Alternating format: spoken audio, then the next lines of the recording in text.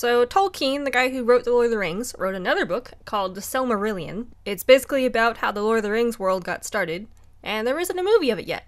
So, here we go. There's this god guy, and he's called, Iluvatar. I can't be bothered to draw like this the whole time, so this is what you get. Iluvatar?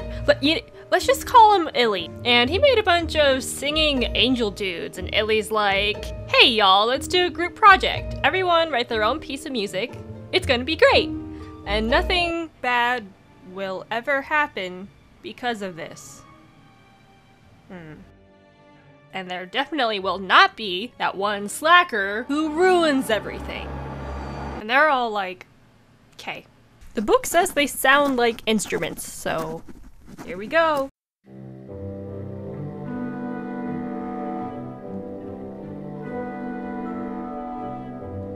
And then suddenly this guy, Melkor, just comes out of nowhere, and he's like, hey you guys, I got the smarts. Like literally, Illy gave me the gift of knowledge. I'm like really smart. Like my IQ is 420, okay? I prefer for everyone to at least know scales and diatonic chords if possible, because that'll make songwriting so much easier. I mean, I know that you guys are like too simple-minded to get it, and like I blame myself for having knowledge, but none of you understand real music.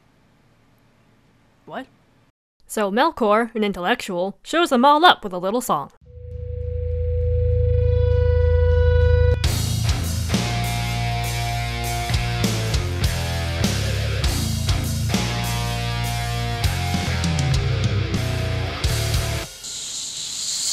Shut your face, dude. Just shut up.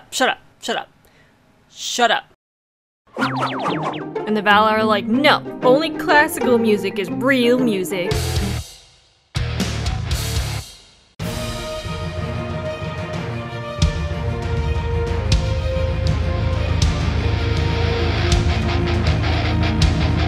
This group project is neither projecting nor grouping very well. Oh my gosh, you guys. You're great and all, but geez, can you just work together a little more, or like why can't you just be normal?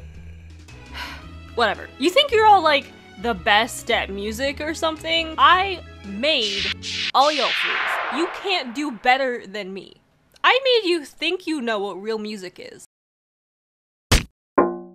Look what you did with your yelling, dummy! All the yelling from the angels made a whole world somehow. And no, I don't know how that happened either. So this is yours now. Have fun. Try not to kill each other over it. So everyone gets to work on this new Earth thing.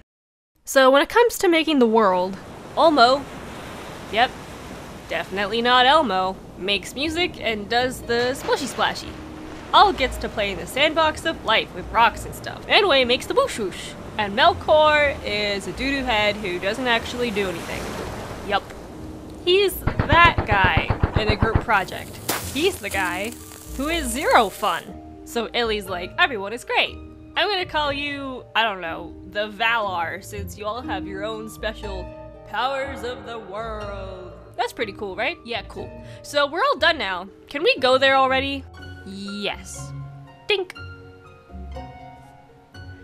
And then the Valar forget to save their work.